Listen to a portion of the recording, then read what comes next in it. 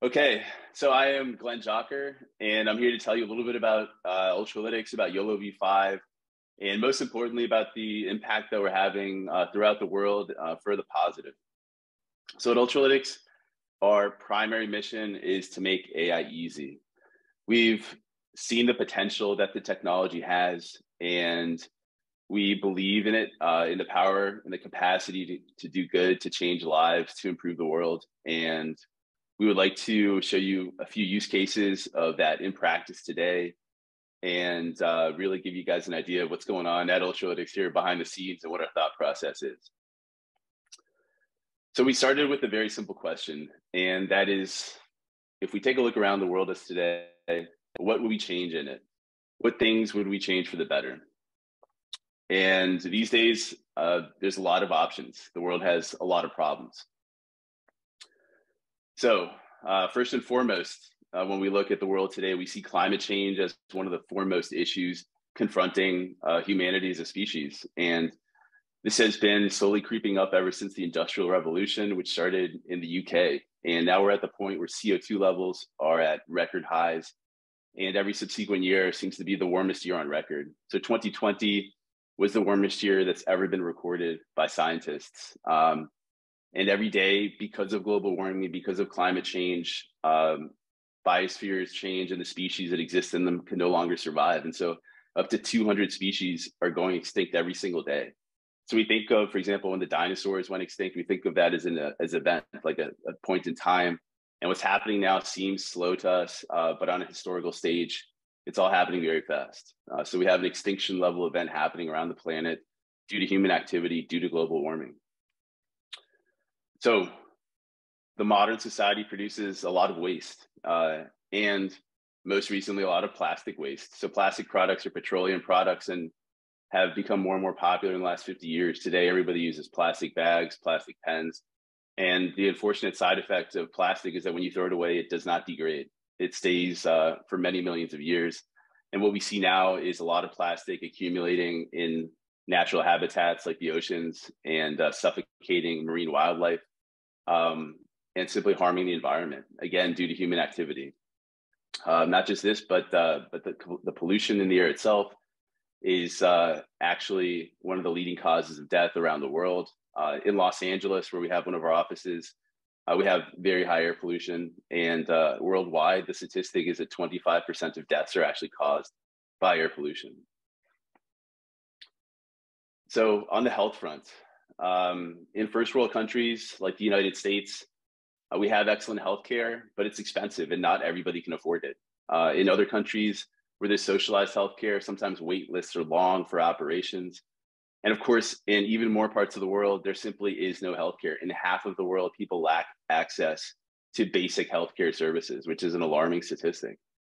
And 100 million people are pushed into poverty due to health expenses every year. So in places like the United States, you can accrue significant debt due to an operation, and the debt may be crippling to your life. So lack of healthcare resources brings us over to hunger. So a lot of us think of going to get a bite to eat as something normal and every day. And in other parts of the world, that's simply not the case.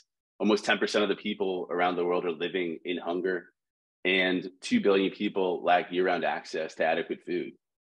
So a lot of the niceties that we take for granted in today's world are not available to everybody in it. So this brings us to the fundamental issue, which is poverty and inequality. So almost 750 million people are living on less than $2 a day. And almost 40% of the people around the world have no formal education. So if I'd never gone to university myself, I probably wouldn't be here today designing AI models. And a significant part of the population simply starts off disadvantaged because of lack of formal education. So some of these problems are new. Some of them we've been facing throughout history, things like inequality, poverty, conflict. But something that is new that we haven't had access to before is the technology that we've been developing over the last generation, which includes artificial intelligence. And this raises a very interesting question. And the question is, now that we're in a position to start developing advanced AI models, what are the things that we could do with these? So AI models are very flexible by definition. You can train them on any given input-output pair. They will learn the relationship, and then they will generalize in the future to be able to predict new inputs to outputs that they haven't seen. And so this is very, very interesting. The way I see this is sort of like a second industrial revolution, except instead of in the mechanical space, it's in the intelligence space. This makes it much more powerful, much more ill-defined, though, also, because there's so many different things that we could do here. So this brings us to YOLOv5. So I started in particle physics several years ago using artificial intelligence, and this is what led me down the path to vision AI. When I started about 3 years ago in the vision AI space, the YOLO architectures were the most interesting, and I picked up with YOLOv3, which was developed by Joseph Redman and Ali Farhadi. So Joseph worked on YOLOv3 during his PhD at Princeton, and he released the first 3 versions along with his academic advisor. They got so popular that he was invited to many TED Talks. At one of them, a military officer pulled him aside and said, "This is very interesting technology, and we'd love to use this for drones on the battlefield." This raised a lot of red flags for Joseph, and he decided later to recuse himself from the field so that his work would not be used for bad purposes. His academic advisor created a startup called Exnor, sold it to Apple.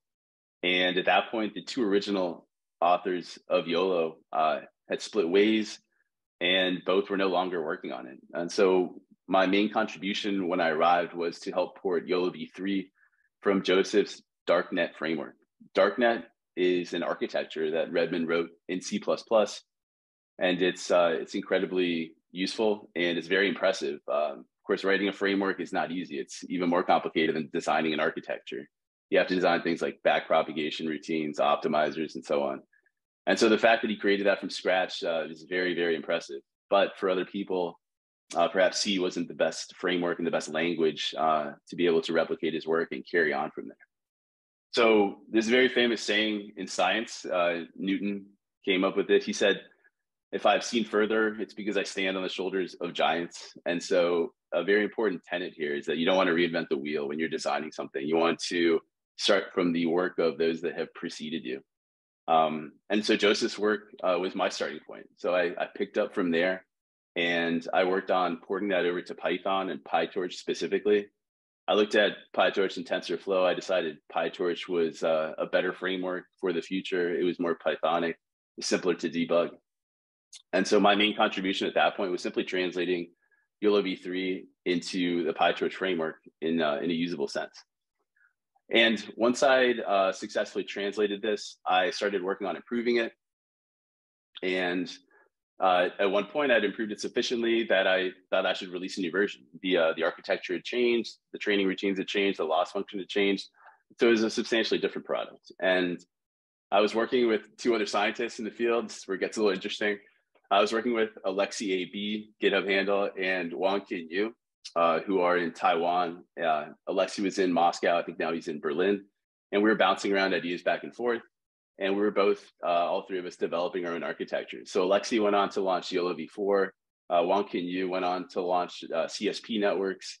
And afterwards, I baked both of those ideas into what I called YOLOv5, which is launched a little over 2 years ago. So again, YOLOv5, the idea here is that we want to unleash the positive potential in AI.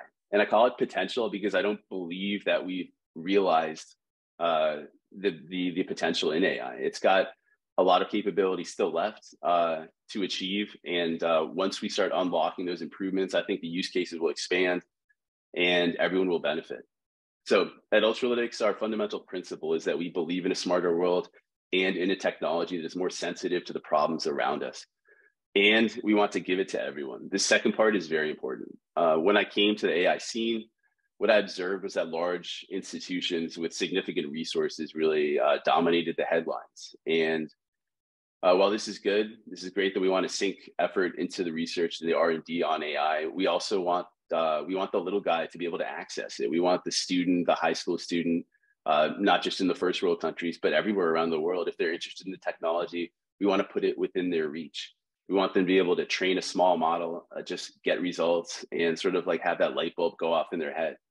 And if models take thousands of GPUs to train and a team of researchers to achieve that next step, there's a little bit of disillusion, I think, in some of the population and the researchers that are interested in what they can contribute on a personal level. So we want this to be within reach of everybody. So since I launched it about 2 years ago, YOLOv5 has really gone on to be one of the most popular vision AIs in the world today, which is really incredible because the use case is actually just kind of narrow. It's object detection. And we can see that right here. We're looking at our app. So after I wrote YOLOv5, I had an app. I created an app from Swift. I'm not sure how I did it because I never made an app before. And what we're seeing that is right here. So you can download this on the iOS store. Today we have a new app called Ultralytics. If you have an Android device, you can also see our Android app. You can put this in the palm of your hand, pan it around the street outside of your house, your room, take a look at your dog, and it'll identify all these cool objects around you. It's trained on 80 classes by default, but the idea is that you can customize this to anything that you want. So a few practical use cases here. So environmental, social, governance issues, I think should be at the forefront for a lot of institutions. And these are topics, for example, like the 17 United Nations Sustainable Development Goals. So what if we could detect cancer in real time? What if instead of going to an expensive doctor, what if you can use an app? Or what if a doctor could use an app as an extra tool in its belt? And so we've seen peer-reviewed publications using YOLOv5 for cancer detection with significant accuracy. And this is something that's happening today. It's not led by us, but it's led by the community. So the plastic in the world's oceans that we discussed. There's a team called Deplastic. They've trained YOLOv5 on plastic underwater specifically, and they've achieved tremendous results. The next step would be to embed this on a submersible with a robotic arm to actually begin scooping up trash from the ocean and begin to reverse the damage that we've caused. So forest fires, these are significant. They're getting worse every year. So in Los Angeles, in California, we've had significant fires. In Portugal and Spain, here where we are, again, it's a significant issue. My family's from a small village up north, and we had a significant fire that came very close. It destroyed a lot of houses. And so this is a real problem that we're facing today. And it turns out the best way to solve this is to catch fires early, to catch the initial smoke and the initial fire before it starts to spread, before it gets large. So if we could set up automated systems with wide area cameras to do this, we would be taking one step towards catching the problem before it expands, before it gets big, and before it becomes uncontainable. And this is exactly what research teams are doing with YOLOv5, not just for flame detection, which is what you see here, but for actual smoke detection. And these are very wide area systems that can capture 180 degrees out to, say, 50 kilometers. They look for trails of smoke, and they trigger near instantaneously once they see that. So the idea is to catch fires before they spread. And lastly, we have businesses too. So of course, YOLOv5 is suitable for for-profit institutions and purposes, not just for helping the world. So we had a really interesting use case here. We had a Fortune 100 consumer goods company. You have their products in your house. They're worldwide. They did a POC with YOLOv5, which arrived at a $500 million cost savings if they applied YOLOv5-based vision detectors company-wide. The problem that they're solving is that they're manufacturing a lot of items. And every once in a while, one of the items has a flaw. So they have existing vision systems that'll throw it away. They'll remove it from the line. And every once in a while, there's a false positive there. So they throw away good products, which creates extra waste and costs the company lots of money. So the idea is with YOLOv5 systems, they can reduce the false positives and they can actually realize significant savings. And this is real money in the pocket of the institution. It's going back to shareholders. So this is a tremendous impact here in the business world.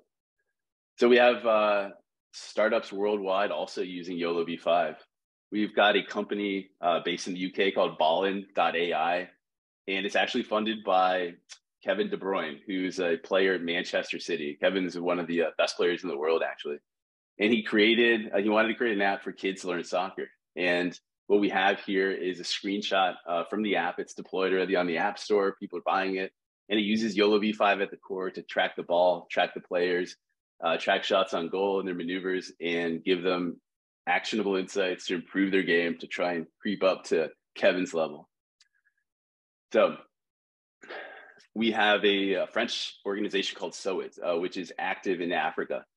And it is deploying YOLOv5 based low-cost Android devices to 35,000 different farmers across the continent. This is helping them with crop yield estimation. So this is allowing the farmer to much more quickly get an idea of when he should harvest his crops and what his yield will be. And this helps him in negotiations with harvesting companies, and is just incredible. It's another example of how YOLOv5 is being deployed by organizations to help farmers, to help disadvantaged communities. Of course, this isn't just for companies. We're for helping solve global issues. This is just fun to do. So, we like making things simple. We love AI. We love it even more when it's really easy to use. And we saw something amazing the other day. We saw a kid training YOLO models, and actually getting them to work on toy cars. So we've got some other examples with mass detection. A lot of people had a lot of stuff to do sitting around during the lockdown, and 1,000 other use cases, which people are coming up with. So to sum this up, YOLOv5, by the numbers here, we've got about 31,000 stars, and we have over 100,000 users per month coming to the repository, downloading it, and this adds up to 1 million visits. So this is simply incredible. We've started really from nothing, and we've built this up from the ground up, not just ourselves, but hundreds and hundreds of contributors. So we have over 300 contributors on YOLO, and this is people that are coming, they're helping us improve the code, they're pointing out things that we've done wrong or could do better. And so if you'd like to contribute, the door is wide open. We're rolled out the welcome mat to everybody, and this is a team effort, and we need everybody's help. So the next step here is Ultralytics HUB. We've made things as easy as we can with YOLOv5, and I've always, like internally here in the team, I've always said our goal is to make things so easy that my mom could use YOLO. We're not there yet. Since it's code, she doesn't know any code. We have a bit of a problem. And so we've created Ultralytics HUB, and this is a no-code solution. This means that even if you don't know any Python, any code at all, you can still train YOLO models and still deploy them into apps, into real-world solutions. This is really simple. There's only 3 steps. The first one is you upload some training data. So YOLO learns examples, and then it predicts on new images it hasn't seen before. So you upload example images that you want it to learn. You label areas that you want to be identified as certain objects. So here we have a chickpea data set. So this is for farmers, for crop yield. So we label the items in the images. Number 2 is you select a model to train. We've got 5 different models: nano, small, medium, large, and extra large. Small models are really good for deploying to low-powered devices. Large models are really good for accuracy. They can sit in the cloud. They're for people that are more concerned with their accuracy than with their speed. And then number 3, this is the most important, and this is a big piece that's been missing from the puzzle in AI, I think, in a lot of solutions these days. This is deploying it to the real world. So researchers are very happy just to play with 1 and 2. But for us out in the real world, for companies, for people trying to change the world, trying to improve things, number 3 is crucial. And this is to take your AI model, to put it in a place that's actually useful, where it can begin producing value if you're a company, or begin producing change. So we make this really easy. We have 2 apps, Android and iOS. You can see your model right in your hand, and you can also export to a dozen different export formats, almost everyone that's conceivable: Onyx, TensorFlow, OpenVINO, CoreML, even Paddle now, and some others. So ultimately, we want to create an iterative approach here. You want to collect data, label your data, train, deploy to the world, and then identify edge cases, things where the model is not performing correctly, acquire more data, and then retrain. And so in a sense, this never ends. And this is just like us. When we wake up in the morning, we learn new things every day unintentionally. And this is how AI models should be also. A very good example of this in the world today is Tesla with their autopilot system and their deployed vehicle fleet. So in closing, we believe that the technology should be accessible to everybody. Everybody should play a part in improving our world and creating the future. And that's what we're trying to do with YOLOv5. That's what we are trying to do with our AI technologies. And that's what we'd like to inspire everybody listening here today also to do. We'd like to leave you finally with a question, and that is that what would you do if you could change your world? What would you pick to improve? And maybe we have something here that could help you do that.